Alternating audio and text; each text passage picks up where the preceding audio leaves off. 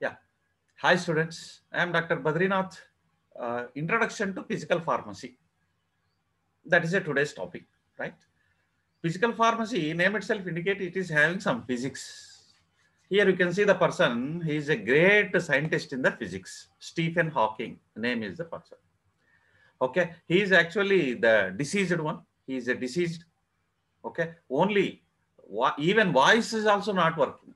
So whatever he is thinking, it will be automatically converted into the voice. What is there in his mind? He was unable to speak also.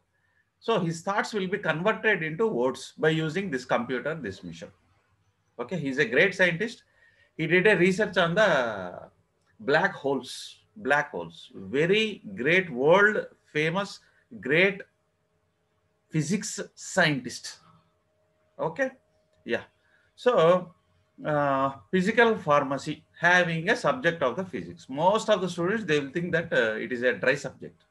No, it is not a dry subject. I will not accept.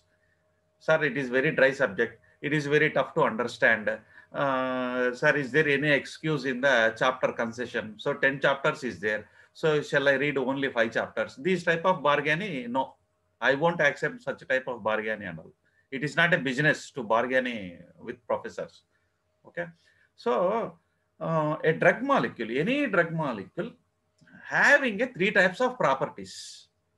Three types of properties. The humans, we have a three properties. That is a movable property, money, gold. We can move from one place to another place. Immovable property, house, land. Okay. And also intellectual property. This is the area. Here you can see intellectual property. Three types of properties are there for human. In the same fashion, a drug is also having a property, very good property. What is the three properties? Same three properties it is having. What is that? Three. One is the physics, physical properties. Physics. Physics means name itself indicate the structure, molecular weight, etc. Molecular weight, density is there, surface tension is there, interfacial tension is there. All is due to the physical things only, physical existing of the molecule. That's why these properties are called as a physical properties. We will read this property in the subject of physics. Okay, that is in the physical pharmacy. So we are calling it as a physical pharmacy, also called as a physical chemistry. Mainly we are reading physics only here. Chemistry is likely it touches. So BSc people, they are calling this subject they are calling as a physical chemistry, and we are calling also as a physical pharmaceutics. This is about the physical properties. Chemical properties. In the chemistry, we will read. There is again three types of chemistries is there. Organic chemistry. Organic chemistry means definitely it must consist of a carbon as well as a hydrogen. Definitely it must have inorganic proper. Inorganic means most of the compound, not all. Most of the compounds do not have a carbon. Then you can say it is about the inorganic chemistry. If the compound consists of carbon and hydrogen, we will put that molecule in the subject of organic chemistry. If it doesn't have a carbon and hydrogen, then you can put in the most of the molecules which do not have a carbon, that we are placing in the inorganic. Not all. Biochemistry, the molecules which are already there in our body, that is a chemistry which is related to the molecules which are already existing in our body, is called as a biochemistry. Name itself indicate biochemistry. Okay. So each property is one subject. Physical properties are one subject. Chemical properties are one subject. Okay. And pharmacological properties like a interaction with the body. Drug molecule having a one more property which is very, very important. Right. Okay. It is called as we are studying in the subject of pharmacology. Interaction with the body, how the drug molecule will interact with. See, three properties are there. One is physical property, number two is a chemical property, and third one is the interaction with the body. That is we are studying in the pharmacology. Three properties we will study in the three different subjects. Each year one subject will come like that. Physics, states of matter. These are the properties, physical properties, states of matter, solids, liquid, gases, isotonicity, very important. Each concept is very important. Without knowing all these things, we want to become a very good job, 1 lakh or 2 lakh salary per month. We are expecting like that. But actually, we don't want a physical pharmacy subject. We don't want. Okay. We want only the directly salary we want, and we want to settle in well-established company, but we do not require the knowledge of the physical pharmacy. Okay. Isotonicity, refractive index, colligative properties, all these types of things are coming in the physical properties. Okay. Physical pharmacy subject. Chemistry, we are studying about the nature, chemical nature of the molecule. Either it is acidic in nature, either it is a basic in nature, either it is a aromatic compound or aliphatic compound. What about the chemical reaction with other? How you prepare the alkanes? What is the alkenes? What is the alkynes? What is the diels order reaction? All these chemical properties we are studying in the chemistry that I have already told. Again, each one is subject. Organic chemistry, one subject. Inorganic chemistry is one subject, biochemistry is one subject. There we are studying about the chemical properties. And in pharmacology, we are studying about the therapeutic action, how it shows its mechanism of action, what is the drug receptor interaction, what about the side effects of the drug, not only main effect, it also shows the side effect. What are the side effects, how it comes. All these type of properties are comes in the pharmacology subject. All subjects are important. Generally we will focus mainly on the pharmacology.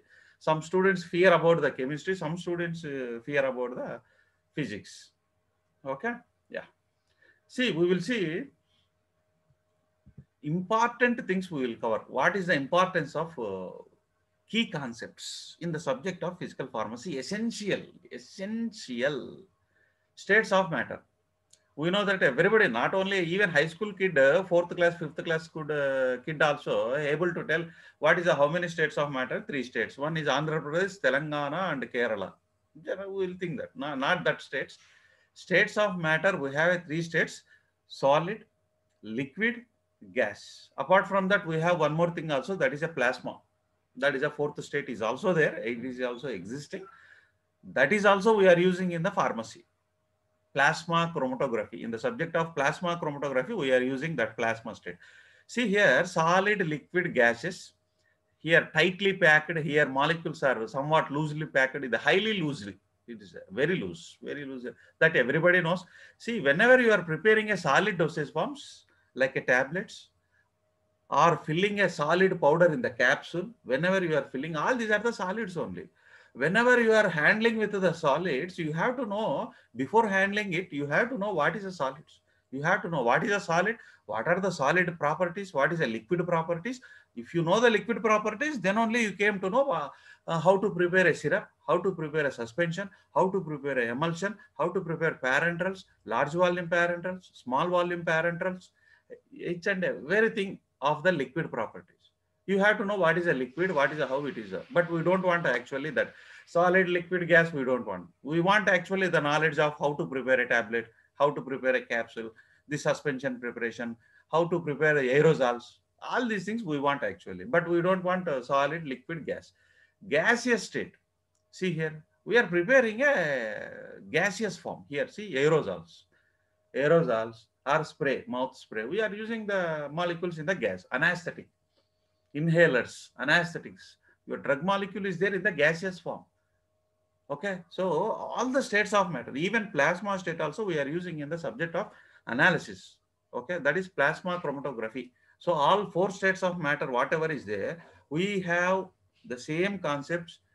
Okay, in the pharmacy, that three four states of matter is essential to understand basically before going to handle the preparation or analysis of the drug molecules. States of matter, very very important. Stability studies. Why this stability studies? Why I have to do these stability studies? Here see drug molecules, tablets expiry date. Here you can see 3/7/14, 3/7/16. 2 years. It is a general. If it is more than 2 years also expiry date, as per the government regulations, we have to make it 2 years only. 2 years is the maximum period. Without that, you cannot, except Ayurvedic or some other dosage form. In general, maximum period is 2 years. That is a maximum. So here see the drug is expired. If the drug is expired, and if the tablet, if they taken by the patient, he will also expire. See, RIP, rest in peace. So how to determine this expiry date? You have the knowledge of physical pharmaceutics. Why physical pharmacy again? How to determine this expiry date of a tablet? How to determine? There was a guidelines also, ICH guidelines. If you want to know the expiry date of a given tablet, any given tablet, you have a knowledge of physical pharmacy. That is a stability studies. You should have a knowledge. Stability studies. There is a two types of stability studies is there. Real time studies is there. Accelerated stability studies is there. Both are there. Real time means in the real fashion, 2 years completely you have to study. Expiry date, 2 years completely. Accelerated means fast. Okay, within a 3 months or within a 6 months, within a 9 months, we can find out what is the expiry date. If you want to know the expiry date, you should have a knowledge of the humidity chamber, stability chamber. Without the concept of temperature, without the concept of humidity, you cannot understand the stability studies. You cannot understand the stability chamber. These two concepts you have to know.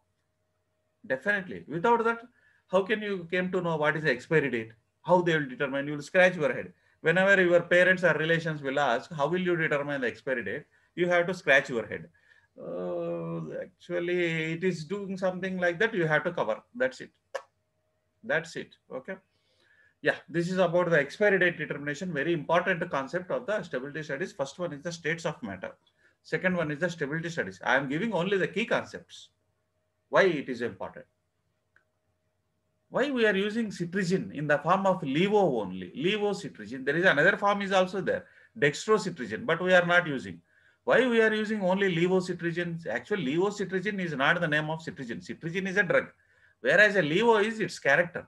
It rotates the polarized light. What is this polarized light? What is this light source? What is the polarized light? What is the light? We don't know. And what is optical rotation? Rotation, optical, ophthalmic rotation. How it rotates? Polarizer. What is the polarizer? This is not microscope. Don't think it is microscope. It is a polarimeter. Why this polarimeter?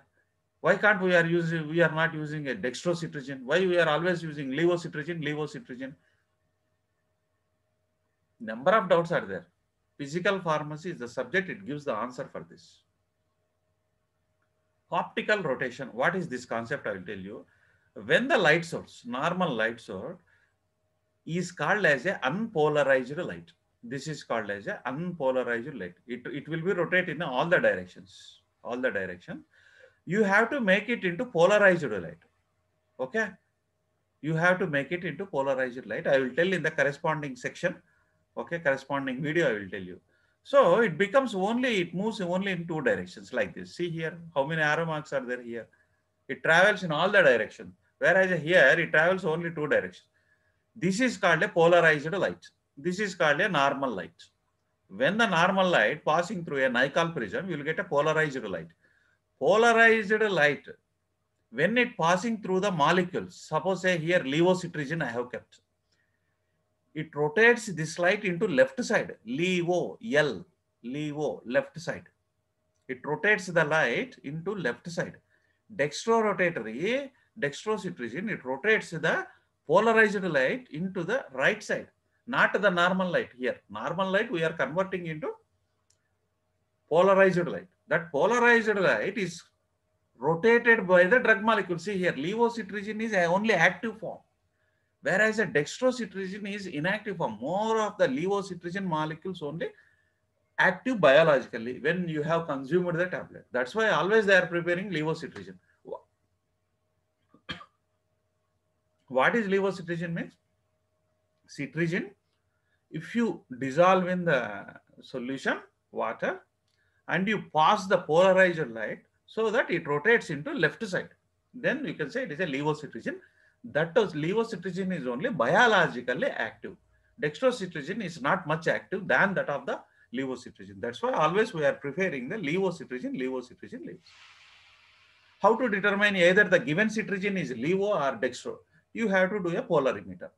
You have to do. Without the help of polarimeter, you can't say either the given citrizin is levo or dextro. You cannot say. See, if you prepared without knowing the knowledge of the physical pharmacy, you have prepared a citrizin tablet, that is entire dose is a dextrocitrizin only. So the patient is consumed. What happened? Therapeutic effect is less. So there is no cure. You prepare a tablet. Why means if the research is going on, the doctors, why it is not worked, why it is not worked. Finally, they can find that the pharmacist do not have a knowledge of the physical pharmacy. He do not have a knowledge of optical rotation. That's why the patient is died. That is the thing is going on. Rheology. Rheology is nothing but flow of fluids. Rheology is wonderful. One separate chapter for you in this subject, physical pharmacy. See, you can find the gels, suspensions, emulsions, ointments, whatever it may be, either a solid dosage form, semi-solid dosage, not solid dosage form, liquid dosage form, semi-solid dosage form, liquid dosage form, semi-solid dosage form. These two flow properties you have to determine with the help of a rheology subject. You have a knowledge of the science of the rheology. Without knowing that, you cannot find the. If you prepare without knowing the rheology, you have prepared the ointment. Even though you open the ointment tube, the patient will open the ointment tube. Ointment, even though he will give a pressure, the patient will give a pressure from backside. Ointment is not coming outside because we don't know. We have prepared such a great formulation that even though patient is trying a much and putting in the lorry tire also, the ointment is not coming because rheology, because you do not have a knowledge of the rheology. This is the problem. So rheology is nothing but a flow property. Flow properties you can be determined with the help of a science of the rheology. Here, see how many are there. Not only pharmaceutical semi-solid dosage form, shampoos. You can take a Mira shampoo and you can do a trial. What is the flow property of the Mira shampoo? What is a head and shoulders shampoo? You can be take. What is the aloe vera gel? Aloe vera gel is very famous now. Either it is having a gelling property, either it is having a flow property or not. See, some of the ointments, how it will be, if you open the ointment tube, it comes automatically. So only one thing is you have to put and you have to close. Until that, it never stops. It keep on coming. Either you observed or not, that I don't know.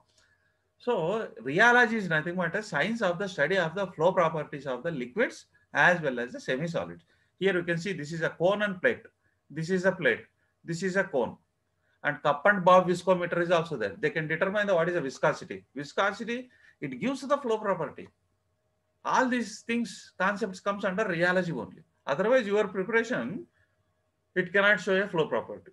Even the suspension, you open the suspension bottle and you have poured, no, it is not coming outside. That's it. And particle size determination. Whenever you are analyzing, particle size determination is very important. Then only you can properly analyze the prepared dosage form is correct or not. You have to see what is the inside. What is if you see directly, you cannot see the particle size.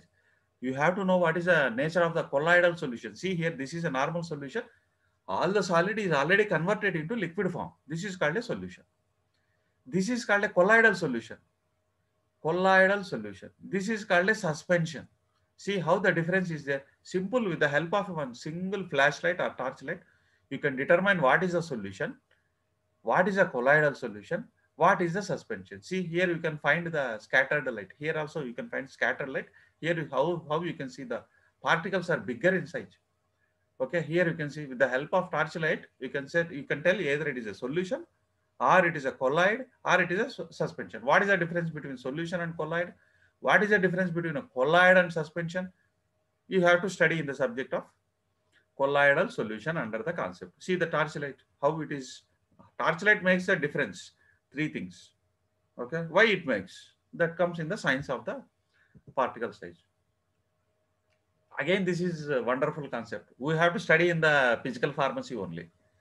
Osmosis. We can kill the patient. We can kill the patient without adjusting the isotonicity of the formulation. You don't adjust of parental things. I have already made video on that thing. This osmosis is wonderful concept. You have to get it the concept from movie of Dashavtaram. It is a total entire. I already made video. You just watch it the movie Osmosis. How it kills the patient. How you can kill the microorganisms with the help of the science of osmosis. This osmosis, isotonicity, hypertonicity, hypotonicity. How the blood vessels, see here. Blood vessel is normal here. Here blood vessel is blood vessel is swelling. So all the blood, not blood vessels, blood cells, all the blood cells here, it become a blast. Here also it becomes shrink, blood cells. It becomes shrink and it will be collapsed finally. So finally what happened? The patient will die because of this. Because there is a lack of the knowledge of the, again, isotonicity, hypotonicity, osmosis, physical pharmacy subject is escaped. Okay. If you want to adjust the isotonicity, you have a 4 methods are there. Class 1 methods, class 2 methods. Class 1 methods, 2 methods are there. Class 2 methods also 2 methods is there. So you have to adjust the isotonicity. Otherwise, it will be a great risk for that. So already all videos are available in my channel playlist that you can be watching. So here you have to see the calculation. Whenever you see the equation, that is the thing happening. Equations are coming, and equations are going. That's it. Nothing will be entered into the mind like this. You will get confusion. Calculation part is very, very important in the adjustment of the isotonicity. Refractive index. Why the pencil? It looks like here. See here, it is a 1 here because we are looking through the air here. Here we are looking through the glass. See how the difference is there. So why actually here it looks like pencil is cut here. Here also you can cut. No, it is actually not the thing. Why means light passes, whenever the light passes through the air, through the glass, through the water, definitely there is a changes. Whenever light pass through a dense medium, it try to bends, light try to bends. That depends upon the nature of the solution. Okay. This is a refractometer, Abbes refractometer, not microscope. Whenever you see, you will tell that, sir, this is microscope, this is microscope, this is polarimeter is there. It is a different. Abbes refractometer is different.